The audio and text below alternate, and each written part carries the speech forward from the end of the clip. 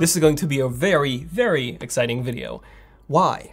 Well, that's because over the past few months there have been two devices that I've been using a ton. Obviously, these two.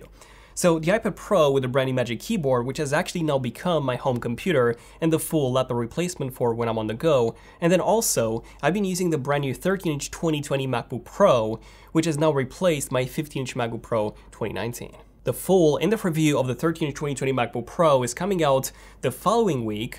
By the way, this is the 10th generation model with 4 Thunderbolt 3 ports. But until then, here's the answer to the question that a lot of you have been asking. Should you buy an iPad Pro with a new Magic Keyboard, which is finally a true laptop replacement now, or should you get something like a MacBook Pro 13-inch? Well, get all of those snacks ready and buckle up because this is going to be a very detailed comparison, answering pretty much all of your questions and covering everything from the design, the display, the keyboard, the trackpad, the camera, microphone, speakers, performance, battery life, and finally, the value. So sit back, relax, and enjoy. If you have an iPad Pro, or any iPad whatsoever that supports the Apple Pencil, you have to check out Paperlike, our sponsor, for this video. Paperlike is essentially a thin screen protector that you apply to the iPad. That simply makes the iPad's display feel more like real paper as opposed to that slippery glass feel that you normally get when using the Apple Pencil. So, if you're an artist or anyone that uses an Apple Pencil, Paperlike is a must-have. It's pretty much a game changer. Oh, and whenever you buy one Paperlike, you actually get 2 of them. And on top of this, you also get 100% money-back guarantee in case you're not satisfied. Simply use the link below to check it out, and thanks again to Paperlike for being a sponsor of this video. Starting off with the design, these two devices couldn't be any more different. You see, the MacBook Pro was born to be a laptop, while the iPad Pro was born to be a tablet, which then matured into a laptop. In terms of which one looks better, in the end, this is very, very subjective. Because if you're looking for a more traditional laptop, then the MacBook Pro is definitely the winner here, as you get a full aluminum and glass unibody build, which is extremely sturdy and premium. But if you're looking for something that's a bit more versatile, then the iPad Pro is indeed the winner here. With that floating design, the iPad Pro definitely looks more futuristic. But with the Magic Keyboard itself, it doesn't feel as premium as the MacBook Pro does. I'm not referring to the actual keys, but the material surrounding the keys. So on the iPad Pro, we have the silicone/rubber membrane on the Magic Keyboard itself, which while it does indeed protect the iPad, you don't really get that ultra premium feel that the MacBook Pro gives you. And this material gets smudged extremely easy, and even after just a few hours of use, it ends up looking disgusting. So the iPad Pro will look very used in a matter of hours, while the MacBook Pro will keep on looking fresh and brand new for years, as it has a full metal body. So overall, the MacBook Pro does look and feel quite a bit more premium, to be honest, than the iPad Pro with a keyboard. But which one is actually more usable?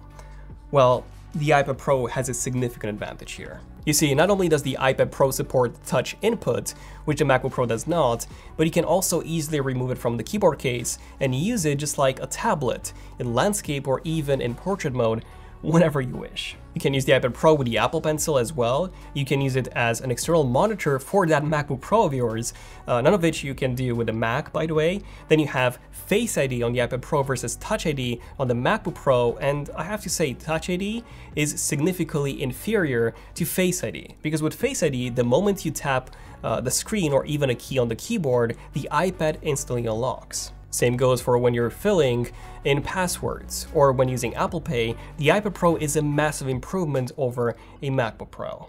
The MacBook Pro is just a traditional laptop, whereas the iPad Pro is this brand new modular device that you can use in any shape or form that you want. Definitely a magical device. And even when it comes to portability, the iPad Pro comes in 2 sizes, 11-inch and 12.9-inch.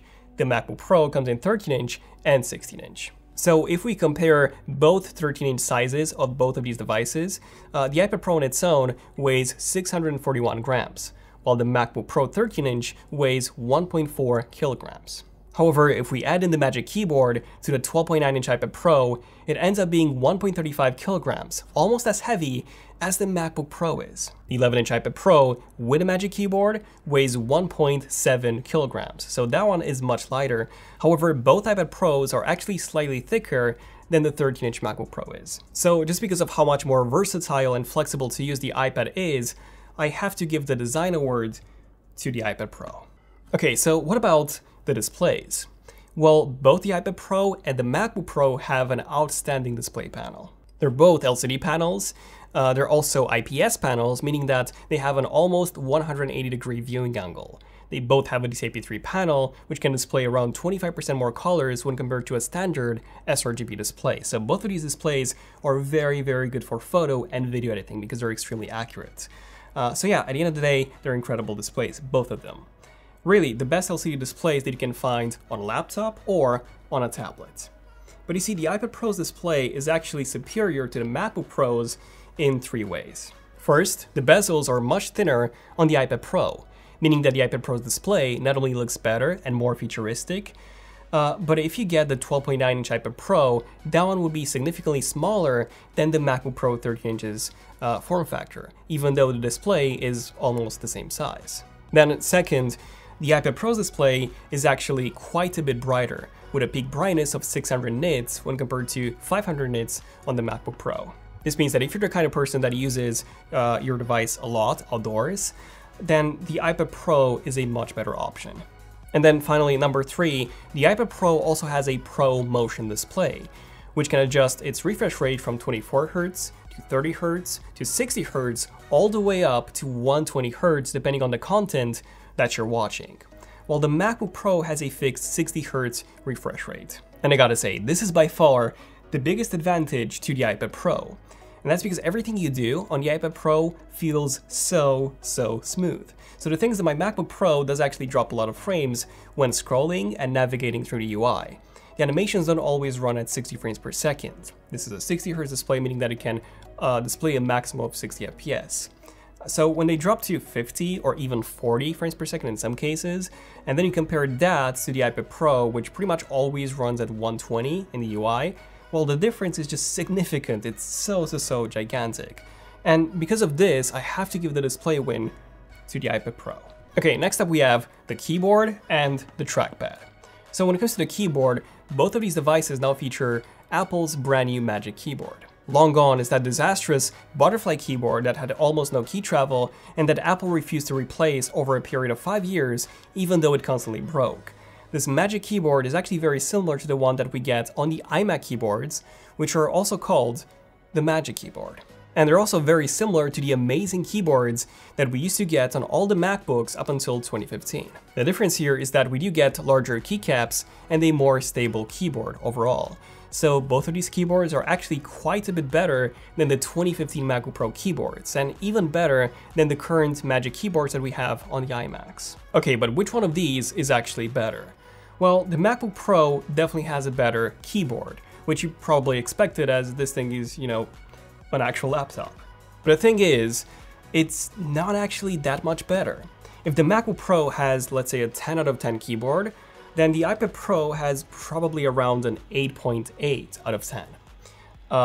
At least when it comes to the 11-inch iPad Pro, which does indeed have a much smaller keyboard overall, which I do find to be quite a bit too crammed, as some of the keys have a much smaller size in order to fit inside this small footprint. The 12.9-inch iPad Pro has a full-size keyboard, just like the MacBook Pro does, and that one's much more comfortable to type on. But aside from the size difference, the typing experience is almost identical between the two sizes of the iPad Pro and the MacBook Pro.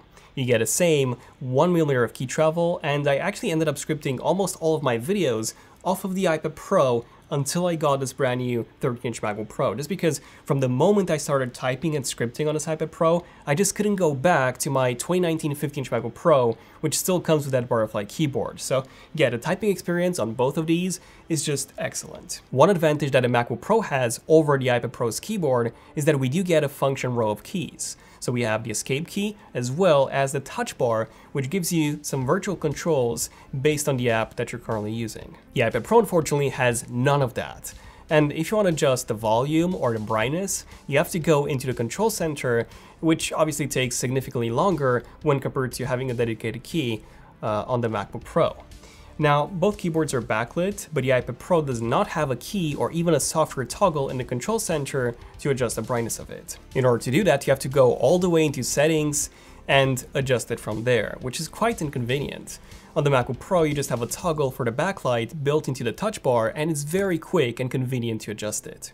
Now, interesting enough, I do find the typing experience on the iPad Pro to somewhat be more comfortable than the MacBook Pro. Mostly because since it is a much thinner device when open, the chassis doesn't really hurt on your wrists as much as they hurt on the MacBook Pro. We also have a soft rubber material chassis versus a full metal chassis on the MacBook Pro. So yeah, the iPad Pro's keyboard, it's, I don't know, just softer and easier on the wrists. The tilt is greater than on the MacBook Pro, so you can lean the display further down when compared to the iPad Pro. And the MacBook Pro is also more stable when compared to the iPad, which when tilted all the way backwards, it does have a tendency to tip over. Overall, the MacBook Pro does have a better keyboard. So what about the trackpad now? Well, the MacBook Pro takes this one as well. Not only is the trackpad on the MacBook Pro significantly larger, but it also doesn't physically click. Instead, there's a vibration motor inside of it that vibrates and it gives you the impression that you've actually clicked the trackpad.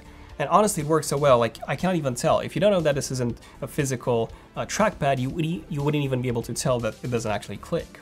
So this way, you also have two levels of pressure, with the second one being used for the force click, which gives you more options when pressing on an item. The iPad Pro uses a much smaller trackpad, which does indeed physically click. However, unlike the trackpad on most Windows laptops, you can indeed press the iPad's trackpad anywhere you want, even on the top.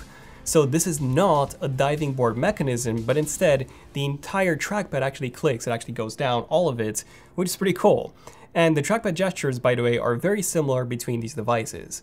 However, the iPad does have a few ones that are different, such as taking you to the home screen or displaying the notification center. Overall, the MacBook Pro has a better keyboard as well as a better trackpad. But the iPad Pro still has a better keyboard and a better trackpad than most other laptops on the market. So yeah, the iPad Pro still has an amazing keyboard and trackpad. Yeah, MacBook Pro is just a tiny bit better. Okay, now moving on to the camera, the microphones, and the speakers. The camera is a massive upgrade on the iPad. Not only do we have a 1080p 60 frames per second front camera compared to the 720p 60 frames per second camera on the MacBook Pro, but the iPad Pro also comes with actual cameras on the back. You know, cameras capable of taking some breathtaking photos, 4K 60 video, and overall images and videos that are pretty much just as good as on the iPhone. So yeah, you can just go camping, take your iPad Pro, take some photos with the iPad Pro, edit those photos on the iPad Pro with the Apple Pencil, and then upload those photos onto Instagram, since on this one you can actually have 4G, whereas on this one, this is Wi-Fi only. So not a big difference between the two. Not only that, but we do have an ultra-wide-angle module as well as a LiDAR scanner for AR apps on the 2020 iPad Pro. Now, in case you're wondering how the microphones sound like, here's a test. Okay, so this is a front-facing camera and a microphone test between the 2018/2020 iPad Pro and the 2020 13-inch MacBook Pro. Now, in terms of the camera, as you can probably tell, the iPad Pro is way more zoomed in, which I don't personally like. Also, the camera is on its side when the iPad Pro is in landscape, whereas the MacBook Pro is just a tiny bit more zoomed out, so I do really like that. But in terms of the quality, I can definitely tell that the MacBook Pro is significantly worse. In terms of the microphones, I don't know, but you can let me know in the comment section down below. When it comes to the speakers, they're both very, very good. The MacBook Pro is better, as you know, this is a larger device, but here's a quick speaker comparison.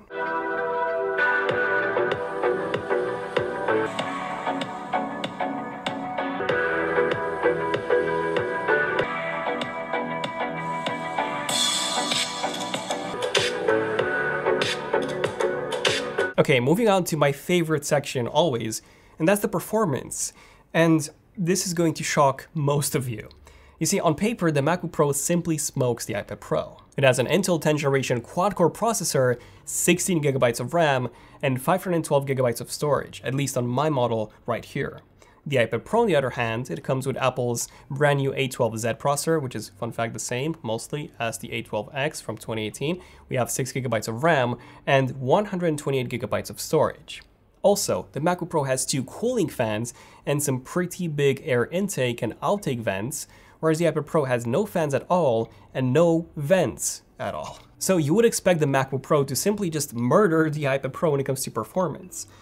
But to my surprise, it was actually the other way around. In Geekbench 5, the iPad Pro scored 1,114 single-core points and 4,654 multi-core points, while the MacBook Pro 13-inch, again, this is the one with the i5 10th generation Intel Core processor, this one scored 1,128 single-core, so slightly higher, and 4,370 multi-core, quite a bit lower.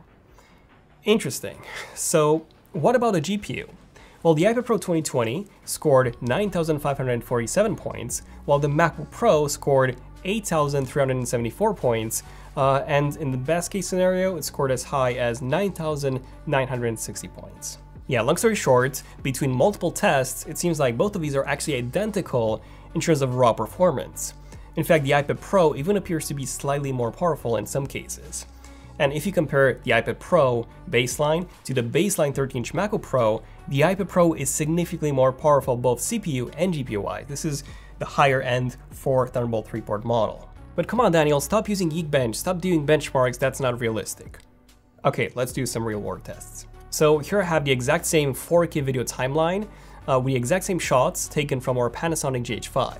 The shots are in 4K 60, and they're pretty demanding for both of these machines. I've added some transitions and titles, and this 5-minute 4K 60 timeline took 2 minutes and 53 seconds to export on the iPad Pro, and 7 minutes and 27 seconds to export on the MacBook Pro. Holy smokes, that's a significant difference. Like, the iPad Pro was more than 2.5 times faster than the MacBook Pro. And obviously, if you have longer and more complex projects, the iPad Pro would have an even bigger advantage. Now, if you're into gaming and you're wondering which of these machines is better, the iPad Pro, strangely enough, is significantly better for gaming than the MacBook Pro is.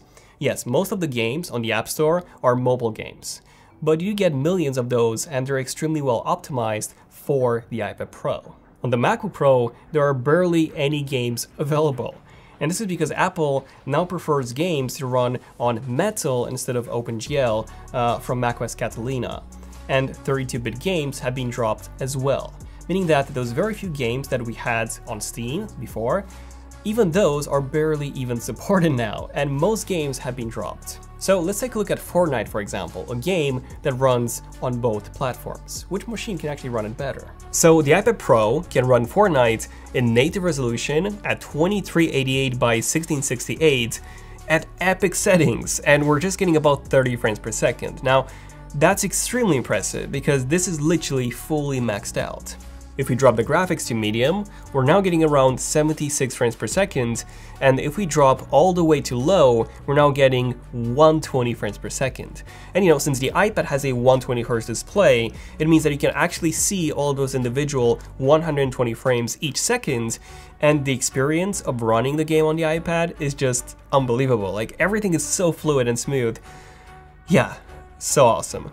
And take a look at this, even on the low settings, I still have the 3D resolution scaling set to 100%, so this is still running in native resolution. So what about the MacBook Pro?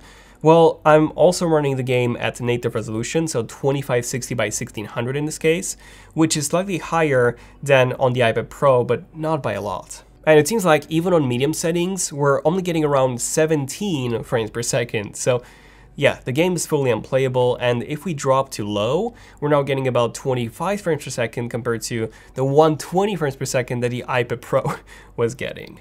Okay, so that's extremely impressive for the iPad Pro.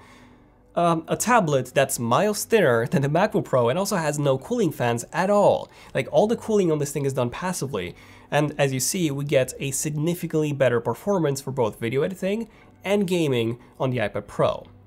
But probably the biggest advantage to the iPad Pro is that it can run both mobile as well as recently some desktop apps as well, such as iMovie, GarageBand, Microsoft Office, Photoshop, Lightroom, and a few more, while the MacBook Pro can only run desktop apps. Now, there are a few iOS apps that have been ported to macOS thanks to Apple's Catalyst tool, so we do have apps such as the Home app, News, Apple TV, and more, but UI still sucks. They're not that easy to control, and you know, they were mostly designed for touch input first. The iPad actually does a much better job at running desktop apps such as Photoshop, especially now that we have full keyboard and trackpad support. Okay, so in this case, the iPad Pro is a much better computer, right? And it has fully replaced my MacBook Pro, right? Well, Not really. You see, there are a few things that the iPad Pro just still cannot do. For example, if you plan on connecting multiple monitors, the iPad Pro is just a mess. The video output doesn't scale properly, and you can only connect one single monitor, and yeah, as you can see from the scaling, it's an absolute mess. With my MacBook Pro, for example, I can have a 5K monitor connected, I can have a 4K monitor connected, and I'm also running this internal 2K display all through a single Thunderbolt 3 cable, which the iPad does not support at all. Also, you can connect things such as an eGPU enclosure to the MacBook Pro and have as many monitors as you want. You can connect 4 eGPU enclosures and have like 4 to each. So yeah, this is really good for that. And not only that, but you can also connect something like a Thunderbolt NAS like we have and get some insane 1 to 2 gigabytes per second transfer speeds for video editing, which is just nuts, whereas the iPad is limited to just using a wireless connection via SMB. For significantly lower speeds of just around 10 megabytes per second. Also, if you're a developer and you want to do any app development, well, there is no Xcode on the iPad. Same for video editing. While LumaFusion is actually pretty good, Final Cut Pro 10 on the Mac is just so much better. Plus, you can run a lot more Pro tools on the Mac, such as Logic Pro 10, Ableton, DaVinci Resolve, Adobe Premiere, Adobe After Effects, and so many more alongside a ton of their plugins. So if you need any of those, then the MacBook Pro is still the way to go. Now, remember when I said that I felt that my MacBook Pro 13-inch dropped frames when scrolling through the UI? Well, I actually want to expand on this a bit. So I'm using this tool called Quartz Debug, and as you can see, we actually get a frame rate meter which is updated live. And I'm getting around 60 frames per second, but it does occasionally go down to even 40 frames per second when scrolling through the UI, which is very, very noticeable. Like, it feels so laggy. The iPad Pro, on the other hand, this thing is running at a smooth 120 frames per second. There's no actual way to actually measure that unless I open up Xcode and then the device viewer, and I can do it from there. But I couldn't notice any lag or any slowdown whatsoever, so from what I can tell, it's running at a constant 120 frames per second in the UI. Next up, when it comes to the actual battery life, both of these machines claim up to 10 hours of usage, which unfortunately none of these machines can actually achieve. You see, with my usage, my MacBook Pro gets me around 5 to 6 hours, while my iPad Pro gets me around 6 hours or so. Yeah, pretty much the same. Now, what's really cool about the iPad Pro is that you can actually detach the Magic Keyboard, and you actually get a better battery life that way. So that is indeed doable. And finally, having said all of this, which one is worth it the most? Well, you see, the MacBook Pro starts at $1,300, and for that, you get a 1.4 GHz Intel Core i5 processor, an 8th generation, you get 8 GB of RAM, and 256 GB of storage. Now, my MacBook Pro, like I said before, this is the higher end model, which starts at $1,800, and this gives you a much more powerful 2 GHz Intel Core i5 10th generation processor. You also get double the RAM, 16 GB, and also 512 GB of storage. The iPad Pro 11-inch starts from $800 for the 11-inch model, or $1,000 for the 12.9-inch model. Now you see, if you add in the keyboard, which I'm assuming most of you will, that would bring up the price of the 11 inches model to $1,100 and the 12.9 inches price to $1,350. So the 12.9-inch iPad Pro with a keyboard is actually more expensive than the baseline 13-inch MacBook Pro. And unfortunately, you only get 128 GB of storage compared to 256 on the baseline MacBook Pro. And if you bump up the storage to 256 on the iPads, the 11-inch would cost you $1,200, and the 12.9-inch would cost you $1,450. Whew, that's really, really pricey. So the question then is the iPad Pro really worth it over a MacBook Pro, especially considering that it is quite a bit more expensive? Well, for 90% of people, it actually is. If you don't need to do any app development or any high-end video editing, then the iPad Pro is actually a much better device than the MacBook Pro is. You get a much more versatile machine that supports touch input, vertical or landscape orientation. It's great for reading books, it's great for browsing the web, it's actually perfect for photo editing and graphic design thanks to the Apple Pencil, and on top of all this, it will be significantly more fluid than a MacBook Pro is. I strongly believe that the iPad Pro is indeed the future, and it seems like Microsoft was right. from the very start. Also, I forgot to mention, John Prosser actually said that Xcode is coming to the iPad Pro, and Final Cut and Logic Pro 10. So Apple will actually eventually bring those apps from the Mac to the iPad Pro, and the iPad Pro is definitely looking like the future of computing. But let me know, what do you guys think? Which one would you pick between these two, and why? And if you want to pick any of these, definitely consider using our links below, the affiliate links, because they do help support the channel. They don't cost you anything, but Amazon gives us a small commission from their sales on their end, which again helps support the channel and videos such as this one. And if you don't plan on buying one and you still want to support the channel, definitely consider becoming a member by tapping on that join button below, and obviously also subscribing and hitting the bell icon so that you get notified whenever a brand new video comes out. So yeah, this has been pretty much it, a really fun one to shoot, losing my accent again. At the end of the day, I'll be using both, to be honest. So I'm actually using both for real work. When I'm at the office, I need this for monitor connections and emails. I do have a few plugins that I have to use, which only work on Mac. But when I'm on the go and for everything else, I'll be using the iPad Pro. Anyways, thank you for watching. I'm Daniel, and I'll see you guys in the next one. ZONEofTECH, signing out. Cheers.